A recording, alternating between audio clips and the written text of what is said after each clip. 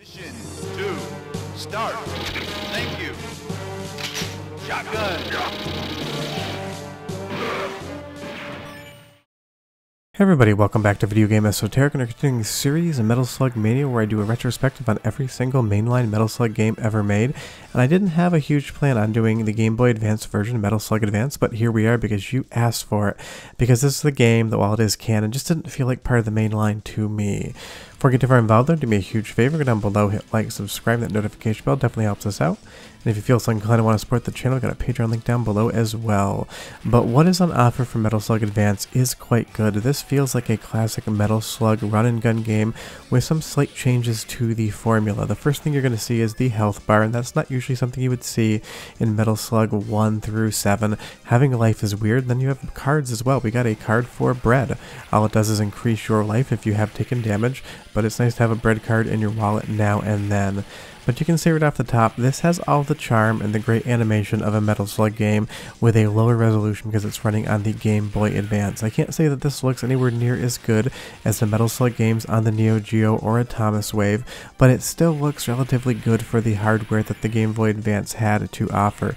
And as far as the gameplay is concerned, it is near one-to-one with the AES and MVS versions of Metal Slug.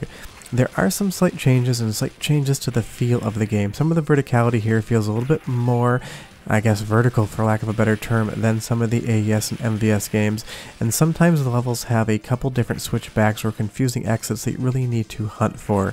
They're small complaints what's otherwise an excellent game, but we are talking about how good this is compared to everything else, and I would say on the Metal Slug hierarchy this is a B tier effort, but a really fun B tier effort. It is weird to have a life bar, and when I first started playing this game, I didn't love it because once you run out of life, you have to get pushed back. But the game never really stops you from just continuing as many times as you want, so that's a thing that you can just do. And I would say that the slug control, sometimes you get hung up on the level geometry and you can't really move forward the way you would like to, and I ended up losing my slug pretty quick here.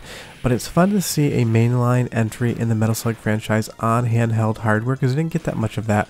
Obviously we got Metal Slug 7 and XX on the PlayStation Portable and Nintendo DS, and I did a video of that as well, check the playlist. But it's fun because I love the Game Boy Advance hardware. I think it does a really good job of replicating the overall art style of Metal Slug, and of course because it was designed by SNK Playmore and they had some experience with the games back when they were just SNK, it has all the great gameplay. Things like Metal Slug 4 were missing, I feel like. This looks, feels, and sounds like a Metal Slug entry with just some slight changes to the formula, but I do love the bosses. This is just the first one here where this tank hops around almost like a hedgehog, and that's obviously something that happens in the Metal Slug games. A lot of the bosses are designed around crabs or some sort of interesting animal. But now that we've gotten through Mission 1, let's move right on to Mission 2, because this game does a good job of making different levels feel different with the color palettes, with what's going on. You know, for Mission 2, you hop right into a slug right off the front. So I would say the pacing of this game is really good, is what you would expect from an SNK developed a Metal Slug game, so that's always great to have. And even though the colors aren't as vibrant or as plentiful as they are on the Neo Geo platforms, they still look really good here. Every once in a while, the game does like to put you in a little bit of a kill zone. Trying to not get hit with a slug as it moves so slowly can be a little bit of a pain in the butt, and it feels like the designers were intentionally trying to keep you from getting further, and the diagonal shooting sometimes can really just be a pain in the butt. I've got both inputs on the D-pad held down, but the diagonal can be a little bit inconsistent, unfortunately. But this game is a ton of fun to play, and it's also got a great soundtrack when you're not just listening to bullets fly. It's always hard in a Metal Slug game to give you a sense of what it sounds like. But go ahead and listen for like 45 seconds, and I'll come back and show you more of Metal Slug Advance and tell you why it's great. But enjoy!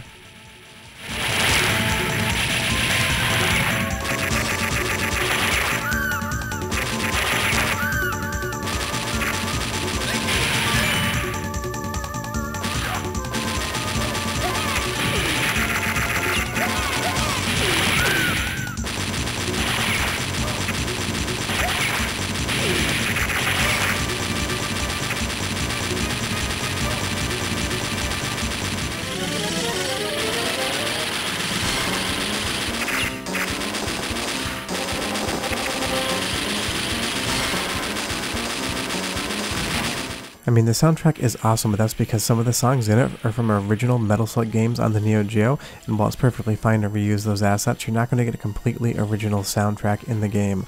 What you are going to get is some really nice inventive boss battles like the twins here.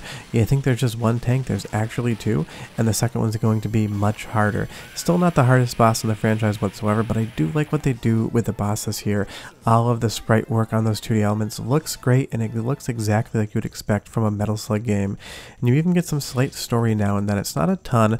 Most of the story in this game is honestly done via details on the cards and or just reading the manual, but you do get some animations here and there, just kind of showing you what's going on, just like you did in the original games as well. And as we drop into this cavern here, the game has a lot of different characters, and I love that. We have pirate themed characters, we have these men in hawk suits and masks. There's a lot of charm to be had, and that's what I always want out of a Metal Slug game.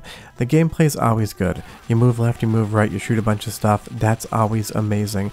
But a Metal Slug game needs to have that comedy personality to feel like a real entry in the franchise, and this one definitely does have it. Now, there's one thing about Metal Slug Advance that I do not like, and it's a minor complaint, but it is still one. Sometimes the game just prolongs your experience by tricking you into going down the wrong path, which is not an exit whatsoever. Because in this one area here, there's these different offshoots we can take if we run around, and you're not quite getting any visual indication as to where you need to go. You think maybe, okay, I need to go up because there's a prisoner to rescue here, a POW, and then he has a turkey, so you end up going down. It tricks you into moving down here, and if we keep going to the left, all we're going to end up doing is getting back to the start of the level and having to make that loop all over again. It feels a little bit like it's just extending the playtime, and it is a minor complaint, but it's one that I don't particularly love about the game. And the real exit was you have to just keep walking right here, maybe seems easy, and you're going to get into a fight with a bunch of bats coming out of a cave. But that POW dropping down tricks you into thinking you should go there to get that turkey, then you end up on a loop going the wrong direction. But again, it's still a ton of fun. That's the only real complaint I have about the game. I don't know that I love the life system versus having just a single hit death for your character, but I understand they were trying to make it a little bit easier, especially for a portable game. You don't need as much challenge as you do in a console variant, and sometimes you just get to jump around with a slug, and that is a ton of fun as well. Considering this was released in 2004, it feels like a semi-return to form for the series, because there had been some rough patches there with some of the later games on the AES, and I really like Metal Slug 6, but I know not everyone does love it, so this just felt like a real Metal Slug sequel, even though it's not a numbered entry.